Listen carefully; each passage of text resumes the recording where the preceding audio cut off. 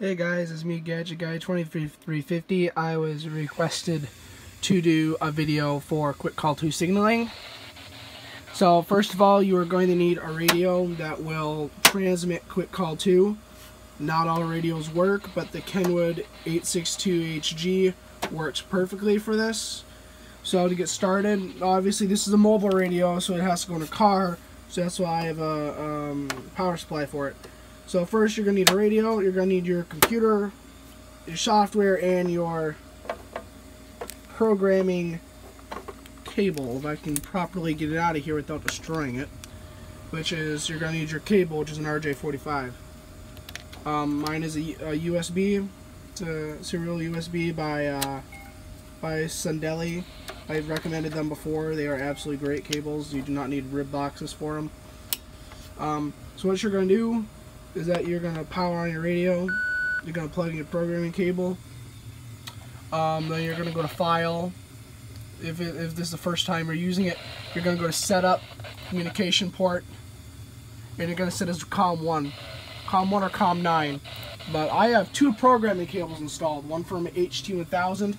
So what I'm going to do, since I'm using Windows XP, so I'm going to go to my computer, I'm going to go to System Info, I'm going to go to Hardware, Device Manager, and then I'm going to click on Ports and COM.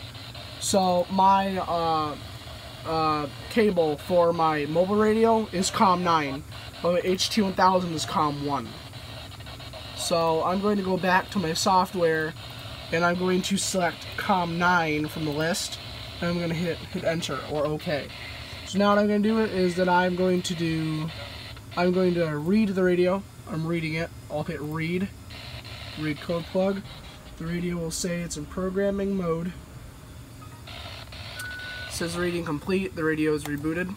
So these are most of my frequencies. I have one receive only channel. But okay, so hey, so you're wanting to do quick call, right? So what we're going to do is that we're going to go to Edit. We're going to go to 2-tone. Then this is your quick call 2. What you're going to want to do is that the alert transpond, auto reset, group call, and decoder format can all stay whatever they are. But basically the decoder format you do want to have is A and B. But to make your unit actually emit tones, you're going to want to enter a frequency number. Not a transmit or receive frequency, but a hertz tone. So for me, the tone C does not matter though. The tone C does not do anything. But tone A and B you want to have. So tone A is 457.9 and tone B is 892.5. So those are the 2 hertz tones that are going to be sent over the air when you transmit to activate your radio. So, but first, how are you going to send those tones? What you're going to do is that you're going to hit Edit, Key Assignment, and what this does is this will tell you how to program each one of these buttons on the unit. So for me, let's say, what is it? So our open circle, not this one, but this one. Our open circle right here is programmed to send our tones. Which what you do is that it was different. You would just click like so, and you'd click 2-tone encode. Then you click close, then you'd program it. So I get it programmed write data to radio, then hit write. Then obviously that will write the code plug or the block of info. Then it'll say writing complete, and then the radio will reboot. So now you're like, hey, how do I get my HT1000 or whatever to read it? Well, it's similar, but each radio is different in the way it's programmed. So let me open up my DOSBox emulator here. So I'm using DOSBox right now. So I have my HT1000 on. Obviously, you're going to connect your programming cable, turn your radio on, and connect it to the serial port in the back of the computer. So obviously we're in the software. What we're going to do is that we're going to hit F3 and then F2 to read the radio. So this will read all the data off so it can program. So it's reading the code plug now. So once you've read the radio successfully, hopefully, make sure you also have a good battery, because if you have a bad battery, bad things can happen. So basically we're going to go back, we're going to hit F4, change view code plug, then we're going to do F3, and then we are going to do F7, and then we're going to do F2. So this is my tone A and my tone B. So my tone A is 457.9, whatever, A92.5, whatever it may be. Tone C and tone D do not matter.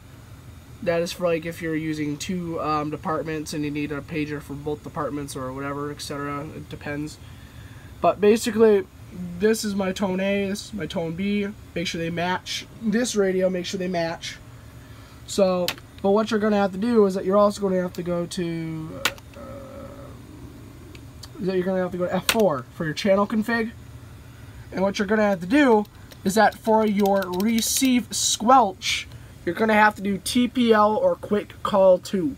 Because if not, it will not activate as a pager. It will only go through, but it will not beep at you or activate. So you need to set your receive squelch or receive type as TPL quick call 2.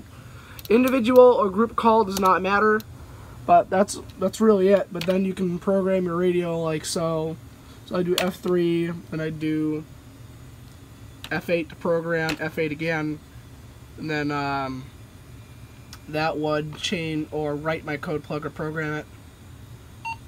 So then I do not have an antenna right now on this, unfortunately. But I have one laying around. I just gotta find it real quick.